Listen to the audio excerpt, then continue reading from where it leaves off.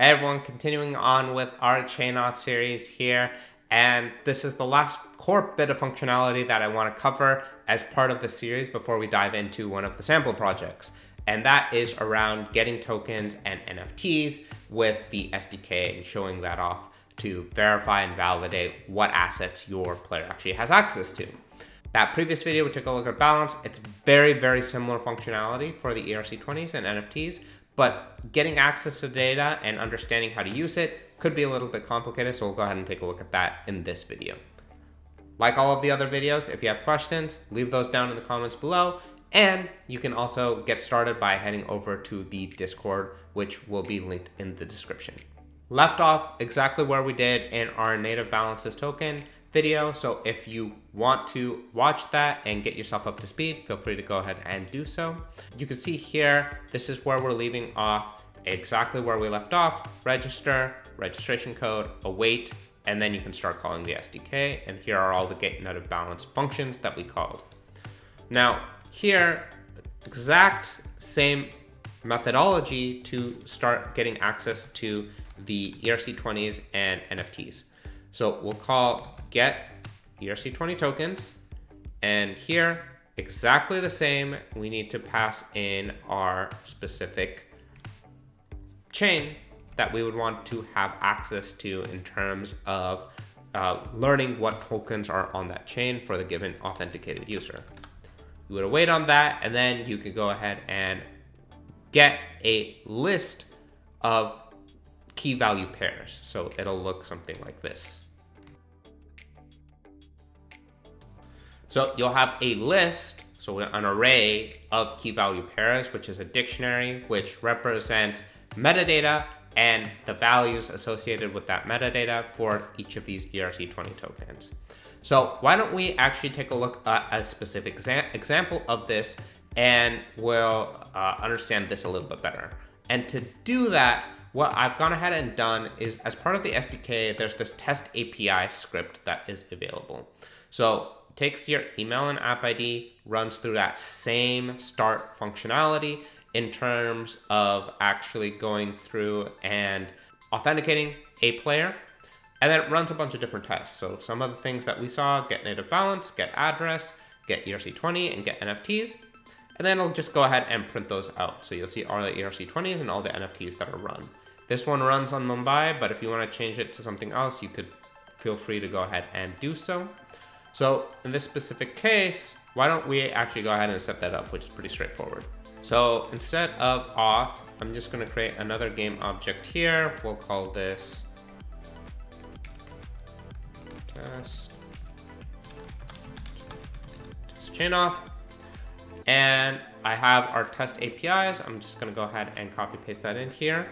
And since we're using this functionality here, I'm just going to copy that email and this app ID, and this is solely to save me from having to re-authenticate again. So now let me go ahead and click play. All right, as you can see here, the system says we're already logged in, and then prints out all this metadata here. So starting with the wallet address, you can see that that was printed out, and here we have the balance from Mumbai that we saw in our Get Native Balances video. And then each of these has an ERC20. And as you can see here, each of these is a key value pair. So the token address of that ERC20, the name of it, so you can see it's some Mach 1 rare token. It has the symbol MoRare.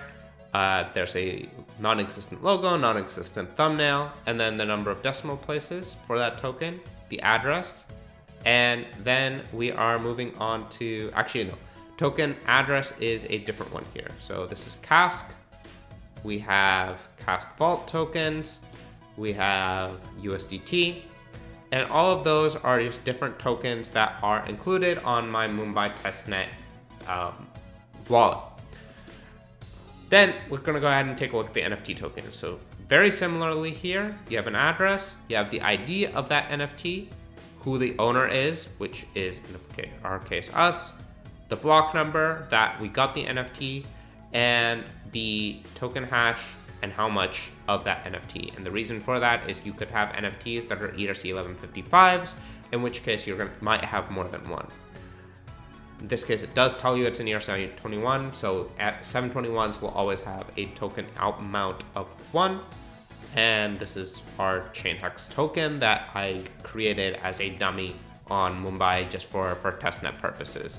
We'll actually be taking a look at this very shortly within the context of the sample project, wherein you will be able to mint a NFT and then get that authenticated within the sample project so that you can actually see the end-to-end system at work.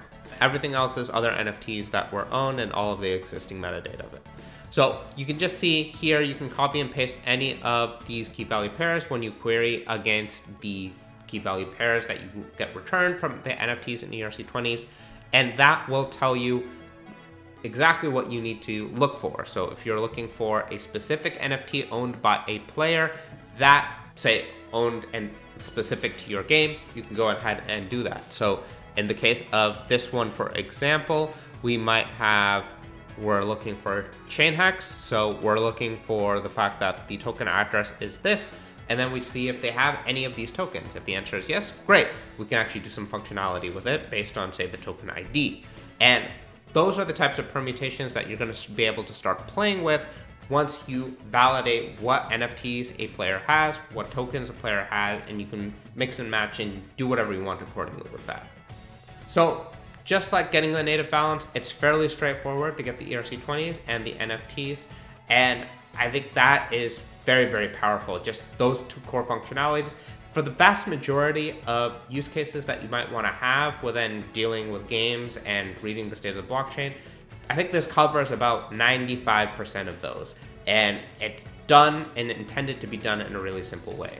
So we've seen all of the bits of functionality that go into authenticating a player and reading the state of the blockchain against an authenticated player.